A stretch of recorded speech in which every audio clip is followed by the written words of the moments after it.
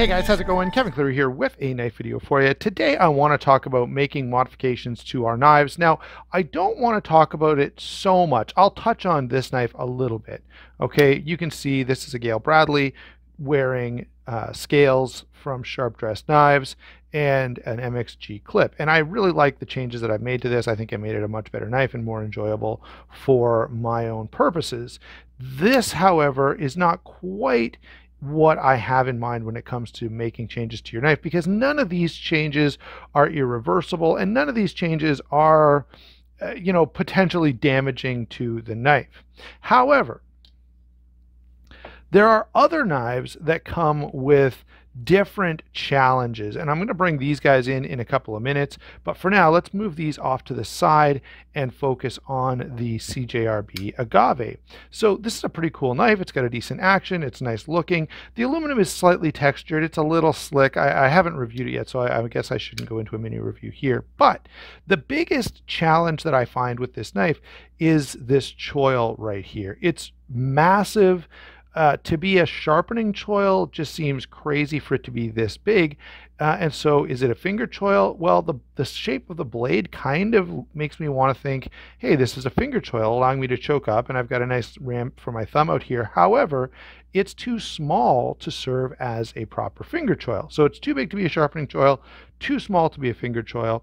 And what I'm going to do with that is I'm going to make a change here, and I'm just going to make this cutout a little bit larger. You can see there's quite a lot of space here, a good 3/32 or so. And if I remove that material out of there, it won't make any changes to the way the flipper functions, but it will give me enough room for a finger up here, which I want. So this is a knife that I feel like it makes sense to make that change.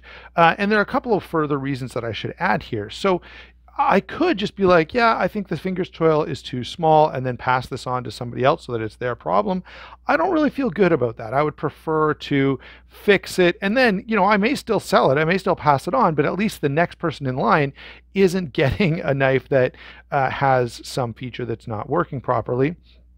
I could just leave it, I could give it away. I could, there are options that I have, but I feel like the best bet here is to make a very slight and fairly easy modification, but it will be irreversible. And that does make you think, well, what if I mess it up?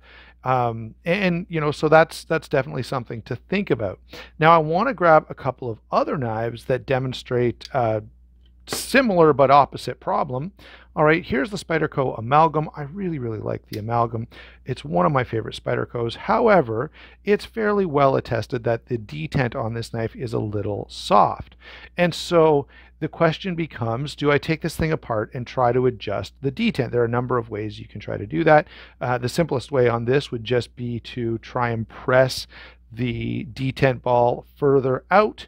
Okay, if this is the lock bar and here's the detent ball, okay, maybe I want to push it out a little bit more so that it engages deeper in the detent hole in the blade. Okay, now a couple of things about that. One, you could push the detent ball out. You could render the knife completely useless. Now you can buy detent.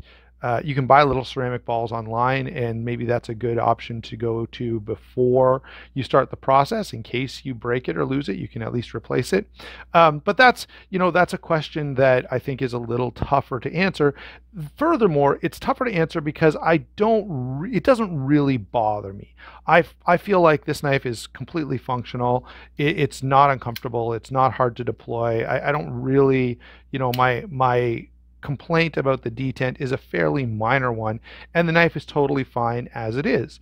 Now, the other knife I want to bring in is the Old Guard. Okay, here's a knife where this is the Monterey Bay Old Guard. Really beautiful looking knife. I love this design, and I love the knife a lot. I like it more now though than when I first got it. So people have complained, I'm not the only one, about the detent being insanely strong on this knife, and they're not wrong. It's a very stiff detent.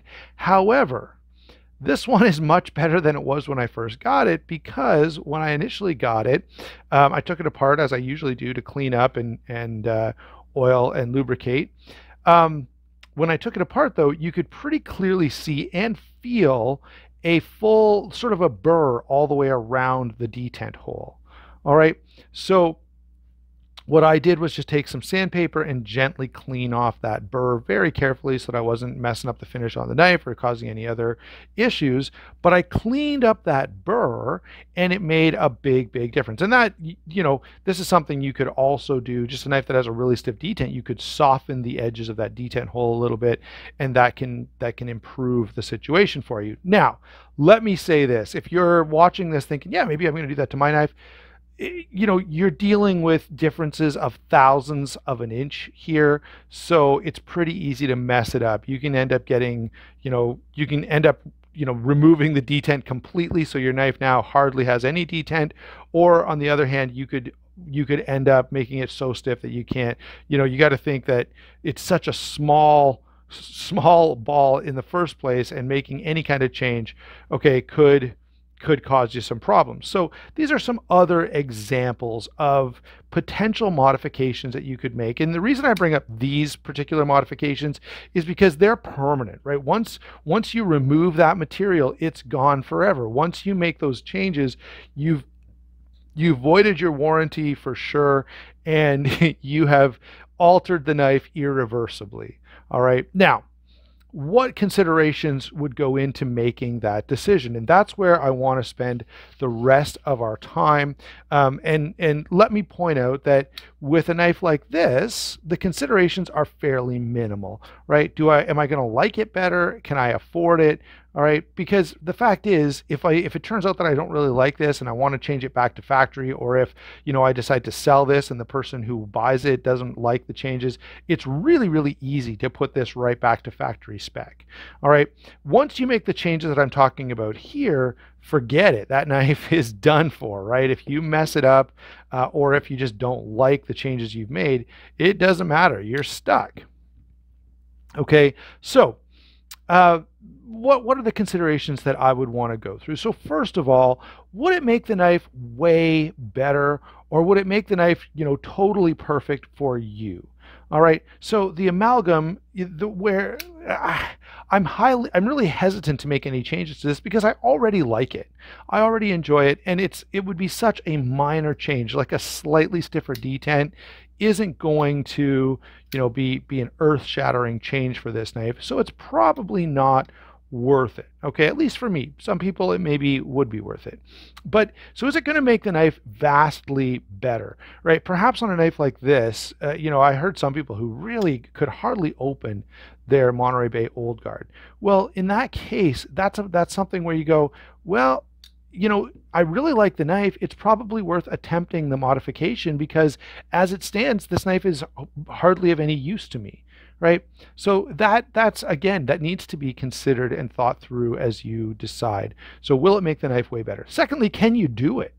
Okay, do you have the tools and the skills to make the changes that you want to make? And all of us will have different resources, and there could be like a machinist watching this who could mill his own scales and redo anything that he messes up. And in that case, right, if you're a machinist with access to a full shop, well, you can have a lot more confidence, because if you do something wrong and you have the ability to remanufacture that piece, well, guess what? You go nuts. You can kind of do whatever you want. Maybe you could make the whole knife again from scratch. For most of us, we've got to figure out what's going to be required to do this job, and do I have all of that, and do I have the skill to use all of that stuff? All right. And that's an important consideration. And maybe you have a friend or a family member or a coworker or something that you can ask about that, who has some tools or has some machining background.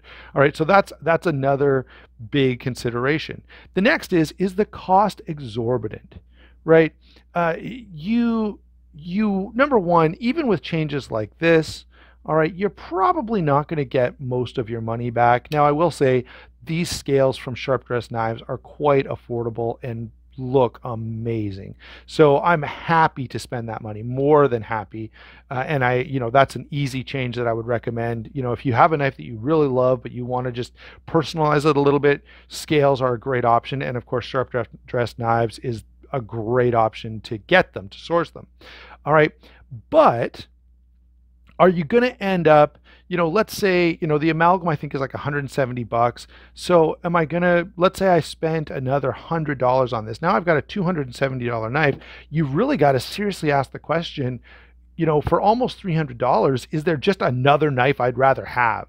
Right? That maybe you go, let's just sell this and I'll put that money plus some more money toward a knife that I want even more.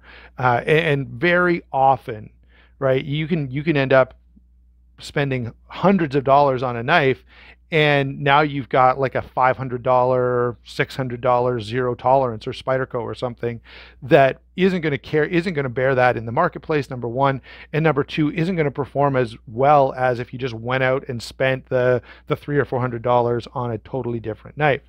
All right, and then finally, the last consideration here is, what are you going to do if you don't make the modification? You go, well, I'll just sell it and make it somebody else's problem, and that may be a good solution, but you need to tell people. So if let's say I hadn't cleaned up the burr on this and the detent was still insanely strong, it's still pretty snappy. Like you can, especially if I put my fingers on the lock bar, this has a pretty stiff detent.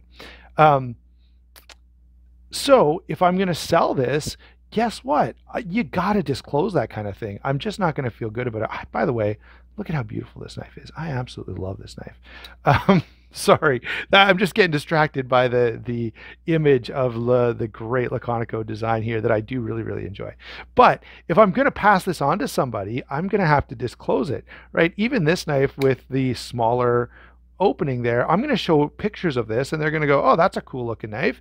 And I would say to someone, if I was going to sell this, hey, look, you just need to know that finger choil does not fit my fingers. So maybe if your fingers are smaller than mine, you might be okay, but I want you to know going in that it might not work for you. So the next question really does become, if I don't make this modification, what am I going to do with the knife? And that's something you got to think about as well. So those are the things that go through my mind as I contemplate making a significant change to a folder. How much I like it, how much impact is the change going to make, how much is it going to cost me, what am I going to do if I don't sell it? So there you go. I hope that's helpful to you guys. I hope that it's worthwhile. And again, perhaps some of you want to weigh in. If you're a machinist, if you're a knife maker, if you're something like that who can make all these changes, let us know the changes you've made, why you've made them, and whether you think it's worth it. Or, even if you do have the tools, perhaps your time is better spent elsewhere and your money is better spent elsewhere. Love to hear all of that down in the comments. Don't forget to check the channel sponsor. We're going to go with DLT. Great company. The arrangement with DLT is a huge benefit to the channel. So please use that link, check them out, get yourself something cool. I don't get a discount, sorry about that, guys. So don't overspend, please. But there's a lot of stuff that DLT carries that you just can't get anywhere else. So in that case, that's why I feel pretty good about sharing that link. Thanks for watching. We'll talk to you soon.